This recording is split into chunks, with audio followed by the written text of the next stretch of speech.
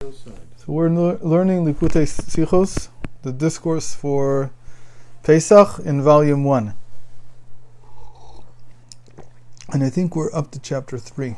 But we're almost there. We didn't finish chapter 2. We stopped in the middle of chapter 3 last time. Okay. So we said that from the order of the four kashas, the way it is by the Arizal, we learned that a minhag is actually more important in terms of educating a child than different hierarchies that the parents understand, such as this is more important because it's from Torah, and this is less important because it's from the sages, and this is even less important because it's only a custom. But in the order of the kashas, the order of the questions in the Seder, we see that the custom is more important than everything. Why? So he said, because when a child looks at what he's seeing, he doesn't understand the verbal side. What the child understands is the practical side, and the stranger something is, the more of an impression it leaves. So this whole thing of dipping, see, I got that word right away. Good. The whole thing of dipping, and dipping twice, that stands out more than even the matzah or the maror, or the bitter herbs. Okay. אם תהיה ההתנהגות הכללית של הילד דומה לשל הסביבה הלא יהודית, הרי אף אם יקבע עתים לתורה, יתפלל, יקיים מצוות.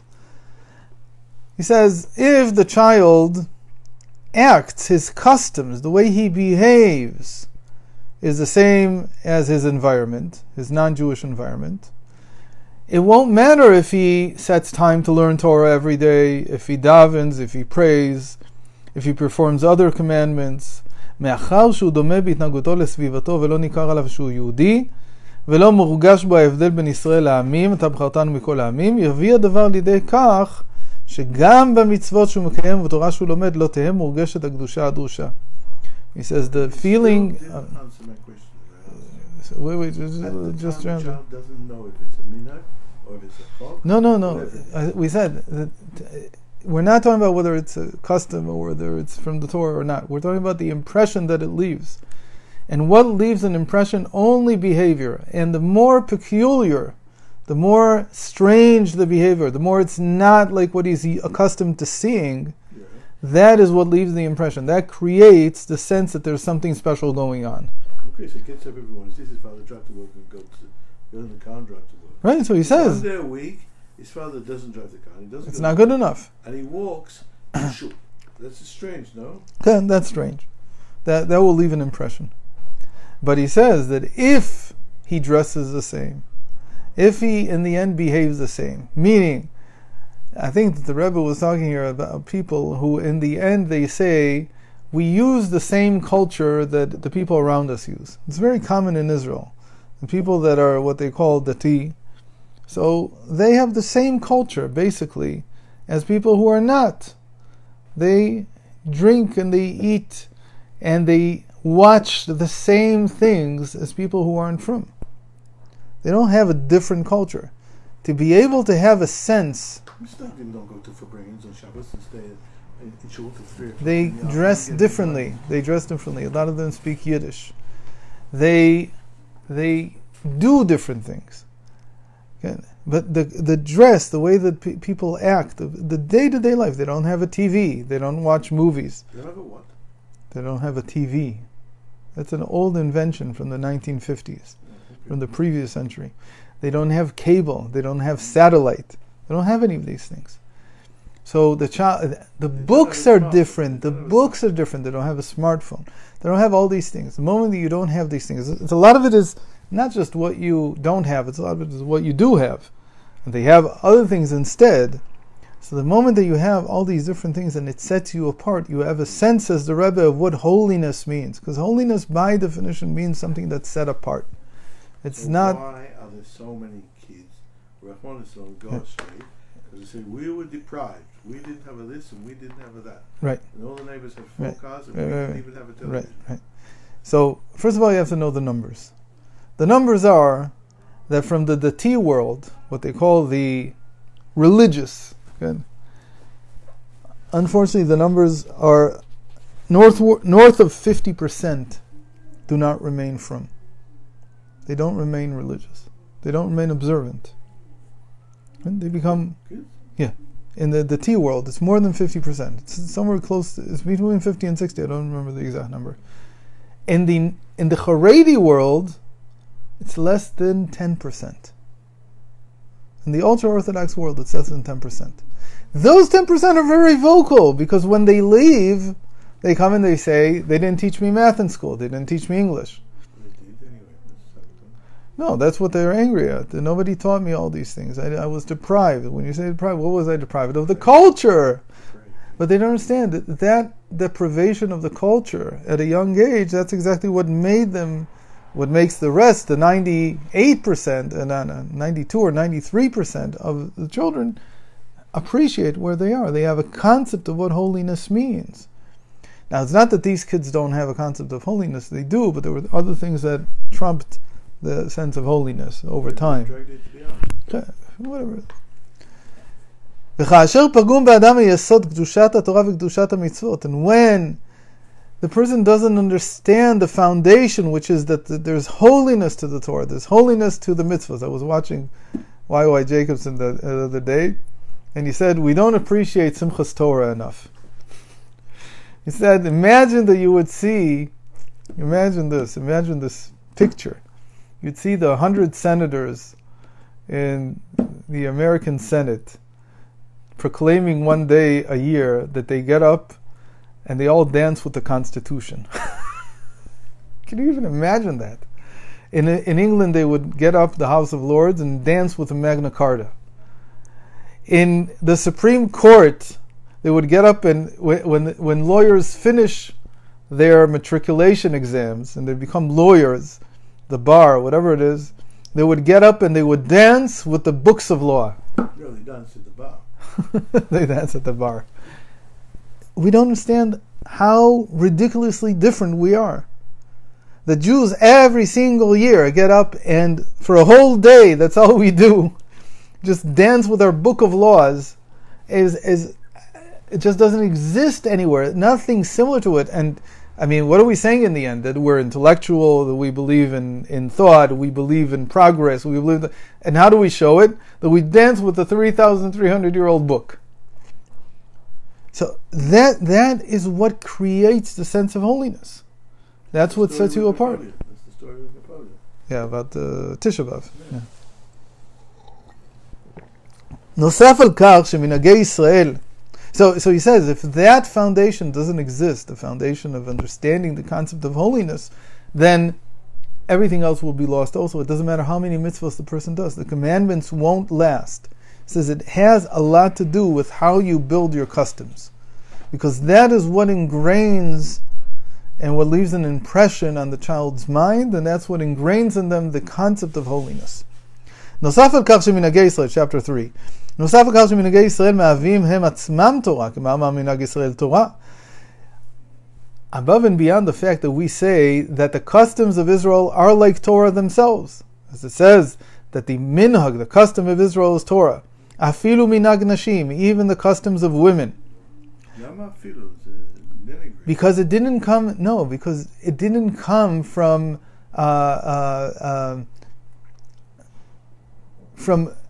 an in-depth study of Torah. Those customs didn't come from there. They came from just day-to-day habits. But everything is so permeated with the Torah. They were saying even someone who in past generations didn't learn Torah, the way they acted, that becomes Torah. ולפיכך, אין לשקול מה עדיף, ככתוב אור חיים פן תפלס, ואין לכך לוותר על דבר. Because of that, you should never weigh what is more important. A custom, or a chazal, or a Torah, or the oraisa. Everything should be equal. You shouldn't weigh the path of life, as a pasuk in Mishlei. Okay? Mishlei 5:6. You're doing now. You're exactly doing that. You're exactly saying now the customs are more important. You're exactly weighing them. No, because we're not saying that they're more important than they're absolutely more important. We're saying we have a certain goal here. The certain goal here is to educate. So when it comes to education, this is what leaves the impression. We're not saying to the child, this is more important. We're saying, how should I conduct myself? What should I focus on so that the child is impressed by what we do? I'm not saying what is absolutely more important. הרי נוסף לכך, יש גם היסוד הראשון בחינוך. Above and beyond that, we have here the first foundation of education. על הילד לדעת שהוא שונה מן הכל. The child has to know that he's different than everyone else. עליו לדעת שהוא יהודי. He needs to know that he's a Jew. דבר זה מושג על ידי מנהגי ישראל. And you achieve that through the customs. המנהגים בולטים לעין. The customs stick out. The eye catches them. It sees them. It leaves an impression. והם בעיקר משרישים את התחושה של אתה בחרתנו מכל העמים. And they root in the person the sense that you have chosen us from all nations.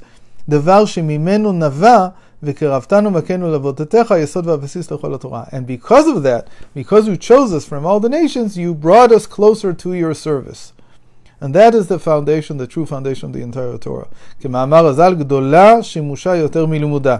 And he ties this into the idea that serving, meaning assisting, the things that are in assistance are greater than the things that are taught, or the things that are learned. Meaning is that if I bring my Rebbe a cup of tea, that's greater than, they said this because they wanted to get tea, right? Because if they didn't say this, I wouldn't leave, because I don't want to miss anything that the Rebbe says. He says it's very important to bring the Rebbe tea. So it's more important than to listen to him. Yeah. Chapter 4. כשמחנכים ילדים כפי הראוי, מלמדים אותם שגם מנהג ישראל תורה הוא, ויש למסור הנפש עבורו.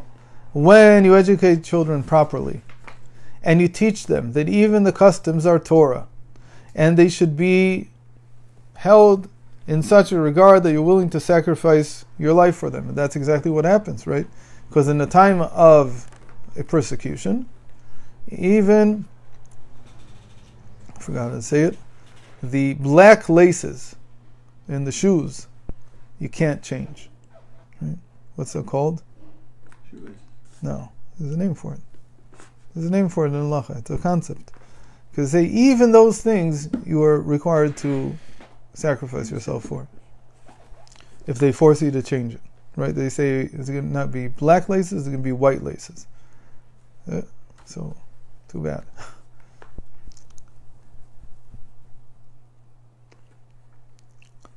אז עבדים היינו לפרעה במצרים והוציאנו השם אלוקינו משם ביד חזקה ובזרוע נטויה. Then, as a result of that, when you're willing to sacrifice yourself even for a custom, then, even though you were slaves to Pharaoh in Egypt, God, Avaya, took you out with an outstretched arm and a powerful arm. וגם אתה כי מי צאתך מארץ מצרים, and even now, in the present, like the days in which you came out of Egypt, למרות החושך הכפול והמכופל של הגלות, despite the double and quadruple darkness of the exile that we're in now, יוציאנו מאפלה לאור גדול. He will take us out of the darkness into great light.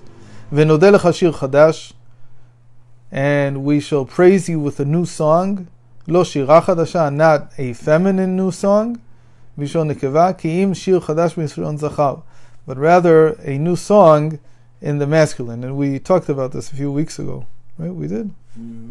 About the 10 songs. That the 10th one is called the shir. It's not a shira.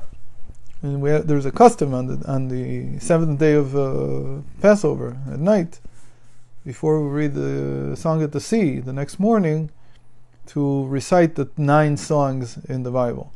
Right? There are 9 songs altogether. שתהא זו גאולה שלמה ואמיתית. But what we said before is that even though it's Hashem awakening, it will give birth to a male, meaning that it will be a lasting redemption, in spite of the fact that he's the one who's awakening. And we're demanding that he awaken in a certain sense. שאין אחרי הגלות, without exile after it, על ידי משיח צדקנו במהרה בימינו. By the Mashiach. Right, but he said that in the future, even when Hashem awakens, she gives birth to a male. That's what he's referring to here. That even though it will be Hashem who is awakening, it will lead to a male being born, meaning that it will be a lasting redemption. Okay, the next part is unbelievable. He's quoting now from the Haggadah. He says, "Harei ani keven 70 shana." Right? The story was that the head of the Sanhedrin, the Nasi, was Rabban Shimon ben Gamliel. And he was a very, very difficult individual. And he had made all kinds of decrees that were very difficult for the sages. One of these decrees was that they had to test people to find out if they wanted to enter the Beis Medrash, they wanted to enter the academy. They had this test, not about what they knew, but about their character. And if anybody was found lacking in any way in their character, they described it as his inside is not like his outside, meaning that he doesn't really fit, he doesn't live up to the image he's trying to project, so he was left out of the academy. They wouldn't let him enter. And other things that he did. And then there was something that really blew everyone's patience with Rabbi Yoshua. The Rabbi Yoshua didn't agree with Rabban Shimon ben Gamliel about how to calculate that month. It was a month of Tishrei, I mean it was Elul and it was Tishrei. And he figured that Yom Kippur would be on what Rabban Shimon ben Gamliel thought would be the 11th. But Rabbi Yoshua thought the 11th was the 10th. That was Yom Kippur. And so, to teach him a lesson, as it were, and to show that there's no dissent, he forced him to come on the day of his cheshbon, the 11th. For Rabban Shimon, this was the 11th. For Rabbi Yeshua, this was Yom Kippur. He forced him to come and desecrate Yom Kippur and come before the Sanhedrin with his pocketbook and everything. So there were a lot of things that led up to this, but eventually the other sages decided they would have a coup. And they decided to demote him. And they were debating about who to appoint instead. Eventually they all agreed upon Rabbi Elazar ben Azariah. But the only problem was that Rabbi Elazar was 18 years old. So he went to consult with his wife. And she said to him, don't take the job. Don't become the head of the Sanhedrin. Why? Because tomorrow they're going to make up with Rabbi Shimon ben Gamliel. And then they'll demote you back to a regular sage. You don't need this whole trip. You don't need this detour. Just keep learning and everything will be fine when you're older. But he decided in the end to take it. But before he could take it, he said, but I don't look the part. It was very interesting. Yeah, long black beard. He was a young man, 18 years old. He had a black beard. So how can he become the sage, the head of the Sanhedrin? So out of nowhere, it says that he grew suddenly 18 rows of white hairs inside his beard. So what exactly that means? What's a row? It's a little bit difficult. But it could be what it means. We're used to shura being a row. But by them, a shura was a column. So it could be there was 18 columns of white hair inside his long beard. In any case, he looked like he was 70 years old, but he wasn't 70 years old, right? This was the classic deviation from Rabbi Shimon's decree that anybody who's not the same on the inside as the outside shouldn't enter into the Beis Midrash, shouldn't enter into the academy. But now Rabbi Elazar ben Azariah, who's taking his place, was exactly that. He only looks like he's 70 years old, but he's not. He doesn't live up to that. Lefize, I skipped over the first paragraph which you just explained. Biltu muvan ne'emar be'emshech hadvarim. So if this is so, that his looking 70 years old was just an appearance, he wasn't really 70 years old. He was only 18. He just looked it. So the rest of what he's quoted as saying doesn't make any sense. Why? Because what does he say? He said, "Lefi pshutam shel hadvarim nira shatmi'al velo zachiti." He says, and I did not merit yet to see the ruling made such that every person should recall the exodus from Egypt every night. That's what he wanted to change. That's what he wanted the ruling to be, because he felt that it wasn't enough to mention the exodus from Egypt in the morning. He said you also have to mention it at night. He says, I have not yet merited. Even though I'm like 70 years old, I have not yet merited. But that doesn't make sense. Because if you're only 18, you're not really 70 years old. So what's the problem? You're only 18. Give it some time, work on it for 10 years. Campaign for it. Convince the other sages that this is the best thing to do, and so on. If you're 60, 70 in real physical years and it still hasn't happened, maybe there's some room to say I didn't merit yet. But now when you're 18, most people don't, get their stride in legal decisions until they're much older. So what's going on here?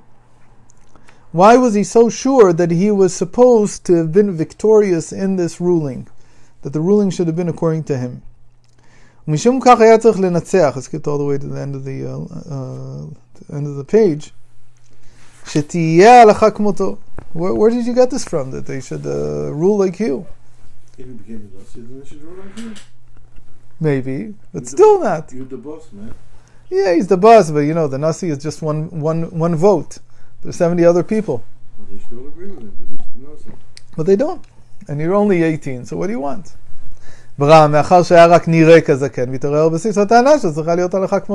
If he really would have been an elder sage, 70 years old, and he became the Nasi, the head of the academy, the head of the Sanhedrin, so it makes sense. But since he's not, so what's his complaint? So if it says, I'm like 70 years old, meaning he compared himself to a person who was 70 years old, and the sages say that he grew 18 columns of white hair, that's obviously, the Rebbe says, it's a mashal. It's a parable. They don't mean that he actually suddenly his hair changed. That's not what happened. But something in his demeanor, something in the way he acted, something in the way, all that changed. And he looked like a person who was 70 years old. You could look at him, like last night, one of the boys from my older son's class got engaged. They're 19 now. So my wife said, "Oh, this boy, he always looked like a Saba. He always looked like a grandfather. Like from the time we've known him since he was in kindergarten with her son. He always was like a grandfather. He always walked slowly. He was very composed. He had time for everything. He wasn't in a rush for anything.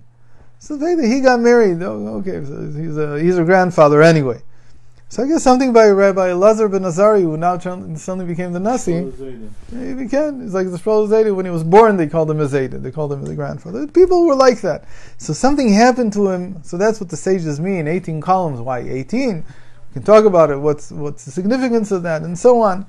But the idea is that his demeanor changed. But says the Rebbe, since this is a parable that the Talmud is using, this parable has meaning. And not mishalim stam. They didn't just pick a parable out of their hat. We have all kinds of parables. But rather they express something in reality. So it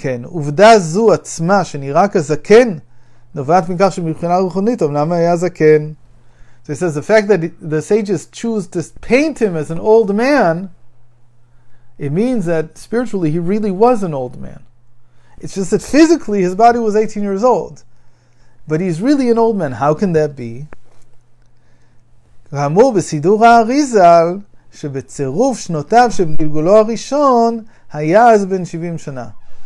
Arizal Siddur, I don't know which one they mean. It's usually Reb Shabtai. When you talk about the Arizal Siddur, it's usually Reb Shabtai.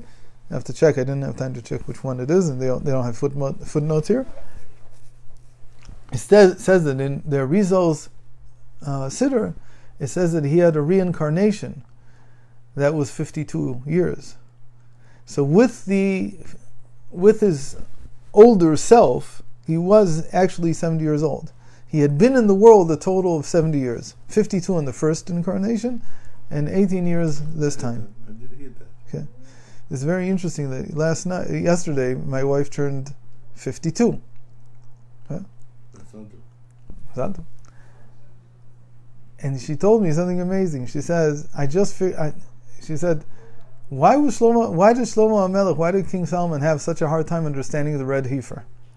Right? He had a problem. How do you understand that something that the person who brings the purifying waters and sprays it, he becomes impure? She says, if King Solomon would have made a Pesach like us, he would know right away why it works. You don't have to work very hard. It's not very difficult. She shows me her hands. Look at me, I'm cleaning the house. Look at what I look like. the more you clean, the dirtier you get. So that's how it works. So I said, it's a tremendous chap. It's very simple. It's true. So I said, how did this happen? Very simple. Shlomo, King Solomon, lived till 52 years old. You just turned 52. You just have 1 day extra more than him. That's why the secret of the red heifer came to you, because you finished the 52 years of King Solomon. Now you're a day older. It's when you're 52 in a day that you understand this thing. Okay.